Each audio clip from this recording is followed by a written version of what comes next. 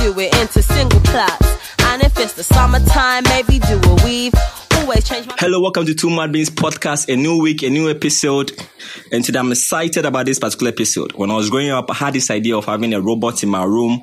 A robot which can help me to clean up my room, fetch food from the kitchen to my bedroom, and help me beat up my bully friends at school. And today I have a friend, Kojo Ofe Daku, who is into robotics. And today the topic is robotics, the future of Ghana's technological advancement. Welcome, Kojo. Thank you very much. What's up? Cool, everything is cool. Everything cool. So, Daku is from a place right now. He went to a place to teach a kid who is into robotics. And I'm so excited that, okay, so we have people who are learning robotics at this phase of our development. Because in Ghana, technology is not much of news now. But these days, in between here, people winning competitions abroad and all that. And I have a friend here, so welcome. Thank you. So, what is robotics?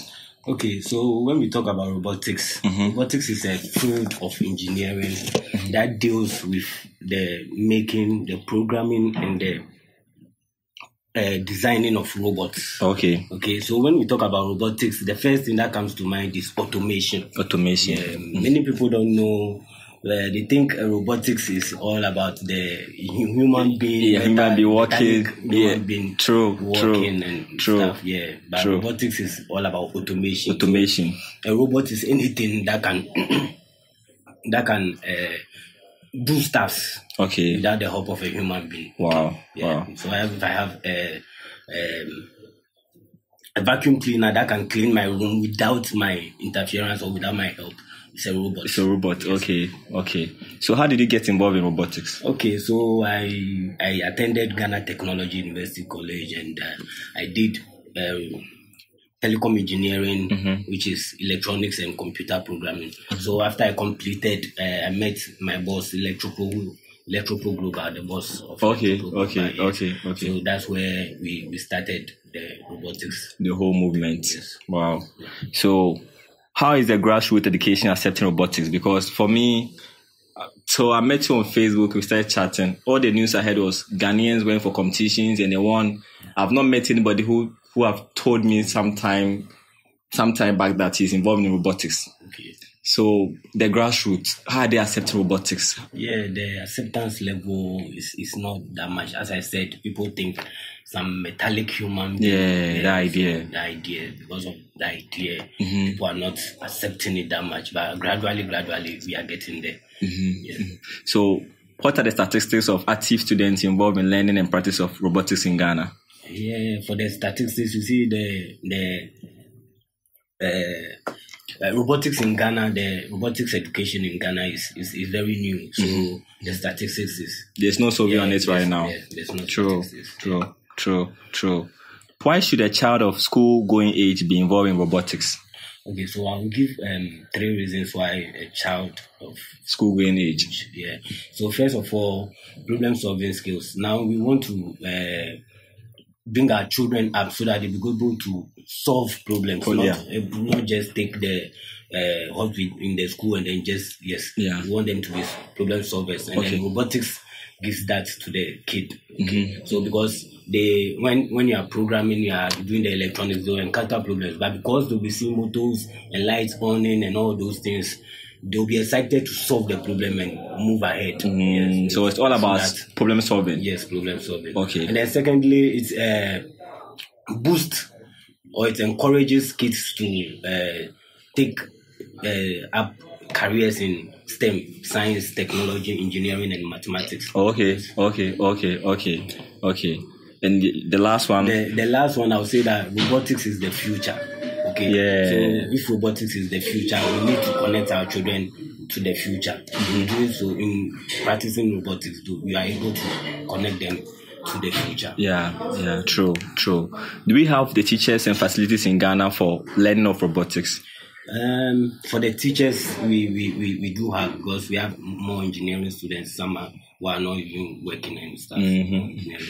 Yeah, so for the teachers, they are there, but facilities. The facilities, they are not so much.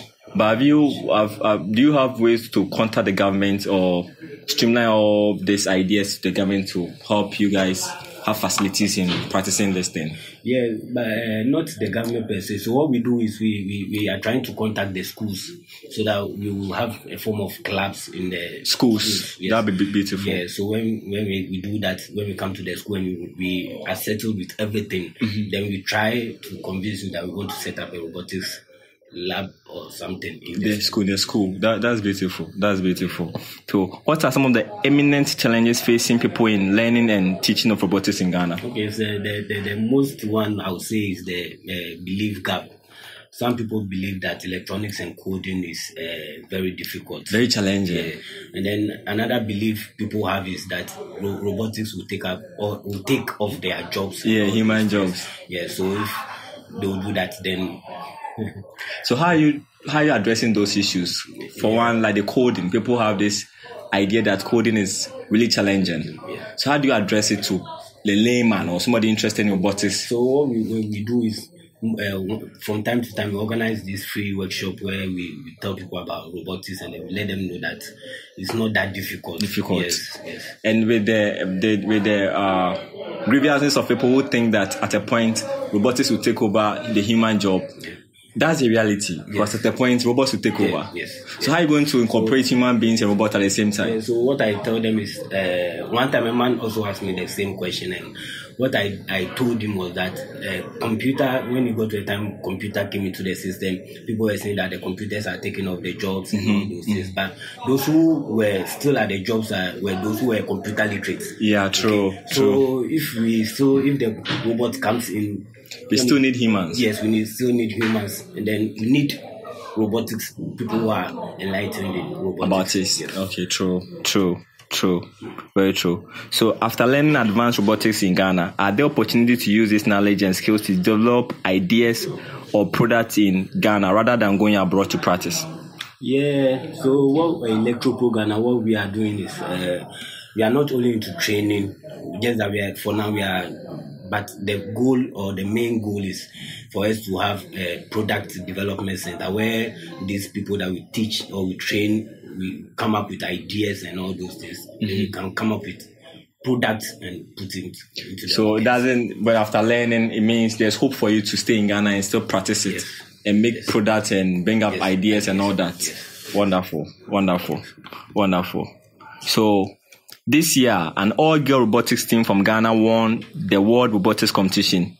Does it end after the competition, or there are streamlined plans to further place them in the areas where their passion and learning are sustained? So these girls they won the thing. They're back in Ghana. What's next for them? Okay, so what I know of some are still with the various schools. Some have gone to the tertiary school and then they are having a robotics club in those schools. Okay. Then some have gone back to the school where they are teaching the younger ones, so still staying there. So right now everything boils down to we now developing a large number of people who are interested in robotics. Yes. So we should rather pause the idea of recreating products, huge products or innovative products, to we helping the grassroots to grow. So after growing at a point, we start developing huge things. Yes. That's beautiful. If anyone wants to learn robotics from you, how does the person contact you? Okay, so we are on Facebook, Electropro Ghana. Electropro Ghana. Yes, Instagram, Electropro Ghana. Twitter, Electropro Ghana. Okay. So your contact, suppose somebody wants to call you directly, talk to you, so they can come to you. You do house training too? Yes, we do home training. Yeah. So our contact number is for calls. Yeah, 0544 75 26 00. Yeah. Okay. And then for our WhatsApp is 054 87 55 477. So the numbers again is 0544 752600. That's for calls. Yes. And for WhatsApp is 054 87 55 477 for WhatsApp. Yes. So you call Electropo Ghana. They'll come to your house. They'll teach you. See, put your children into this thing. Me, I'm amazed. I'm going to help put some case into robotics. Because till today, I thought robotics was all about the ones we see on TV with the moving machine and all that. anything automated is robotics. So you need to put children into that thing. God, you're welcome. Thank you for coming too. God bless you. I love this session. Trust me, after this discussion, we're going to talk more about it, how to also put some people under you to learn. So God bless you for coming. All right, thank you very much. Bye. How you can do it.